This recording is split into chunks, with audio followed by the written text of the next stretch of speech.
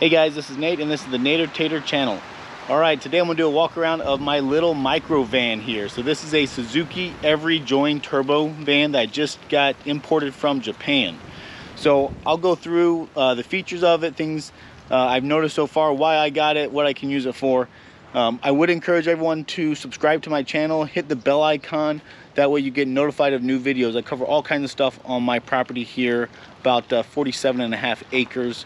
And some of it's car stuff, some of it's technology, smart home, some of it's kid stuff. So take a peek and see if you like it. So for the van itself, it's a 99, and in Japan they use these around the city. So they're very, very basic. You know, it's not even like I had a Chevy Spark before. If you've watched some of my other videos, and I use that Chevy Spark to drive around my trails. I have about 5 miles of trails. They're fairly benign, like grass, small hills, get a little bit of mud in them, but this is even more basic than a US economy car. So you can see there's nothing to these kinds of door panels, a lot of missing sound deadening, you know, on the door trim. But I do have radio, heat, air conditioning, and I have a stick shift with a push button 4-wheel drive system. And there's not a lot to it. Like I said, it's very basic. The engine and transmission is actually underneath the seat. So if I look down here, I can see the engine up here. We have a transmission with a transfer case to get a front drive shaft and a rear drive shaft for those axles. This vehicle, the vans don't have lockers or a high-low range, at least on Suzuki. The trucks, the little mini trucks, they do often have at least the option of locking front or rear diffs. So this guy has obviously sliding doors. It's got a seat that this can fold down flat.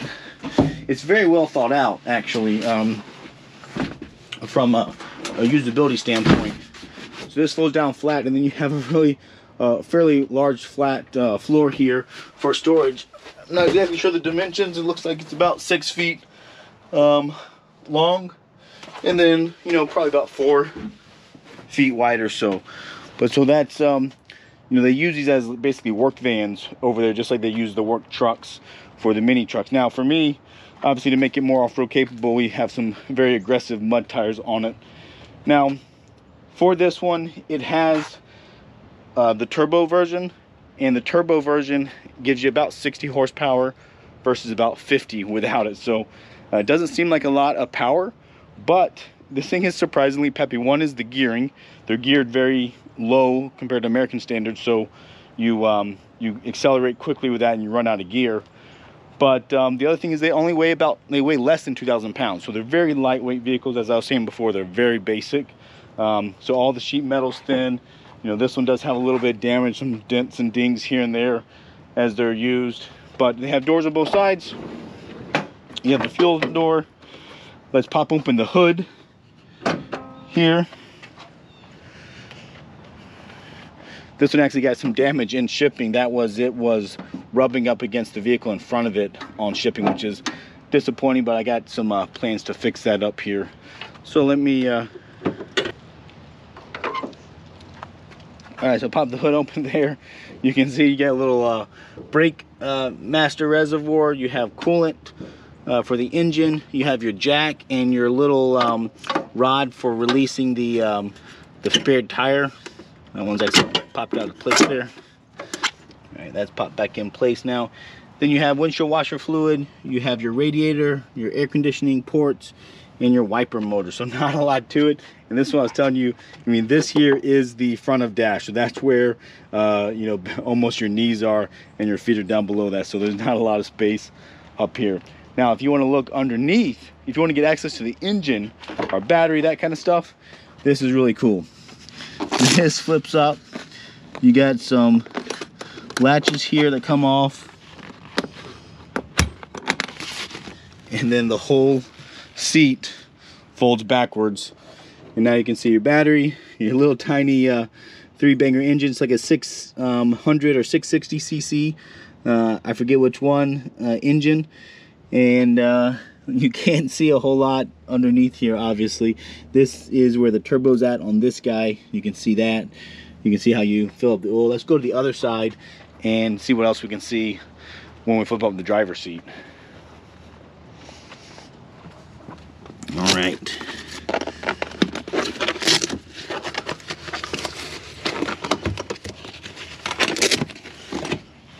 Okay. Now the driver's seat's flipped up. So now we can see our air box. We can see AC. We can check our oil dipstick there. And you know, you have alternator and accessories right up here. So it's not the best access for some stuff for sure, but you know, you can get access to a lot of it through these seats fairly easily if you can't get it from underneath. So that's what there is here. Obviously, it's a little bit unique driving stick shift with your left hand. I've had to learn that because everything is, you know, opposite. The other big thing that's confusing on a right hand drive vehicle is the stalks are reversed. So if you want to put your blinkers on, it's the right stalk, whereas in America that would typically be the left stalk. So the way you can tell of a person that is not used to driving a right hand car, when they go to put, or they go to turn and put a blinker on, the left stalk that they're used to actually does the wipers. So you'll see them doing wipers instead of a blinker.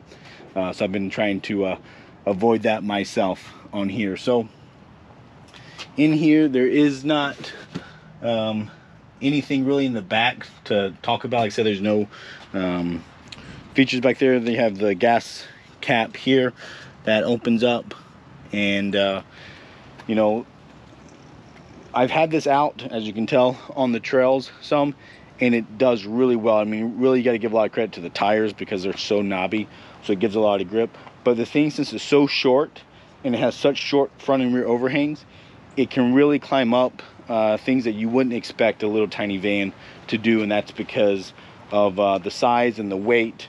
It's actually quite capable, and the amount of storage you get out of this. You know, I've had the Razors before. This guy I paid about $8,000 for, and that's including all kind of any of the fees and duties that are engaged with it.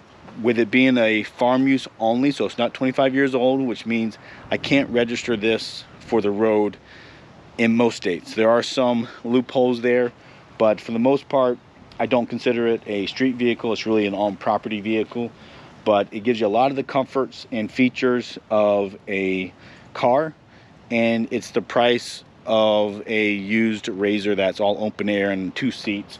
So this one, I can throw the kids in the back, I can put car seats in here, and we can go around the trails and the property with heat and air conditioning that we can't get for anywhere close to that price on something else. Now, the other thing I'll say is it has a radio, but the Japanese radio frequency band is different than America, so the radio really doesn't work here in the US.